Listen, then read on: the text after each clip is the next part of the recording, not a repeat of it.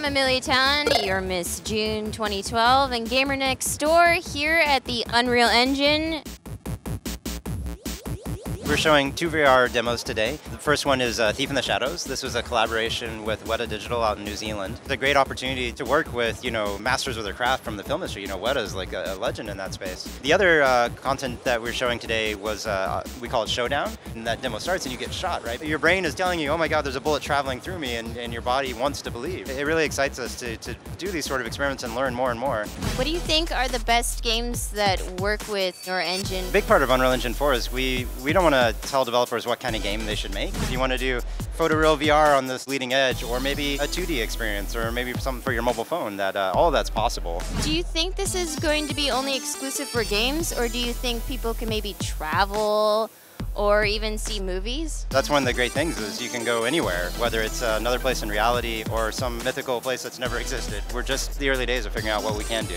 What is behind hashtag UE for free?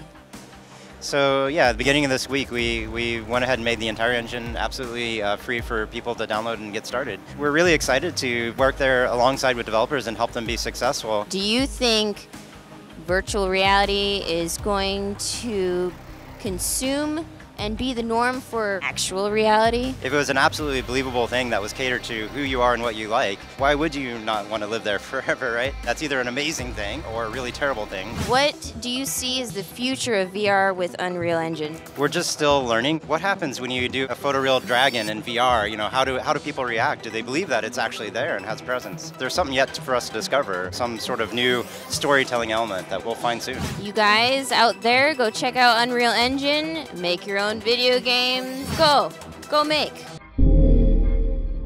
At least one of us is out of our tent early, up and at 'em. Don't worry about it. We have important information. You're just like, pass. Important information I'm not reading.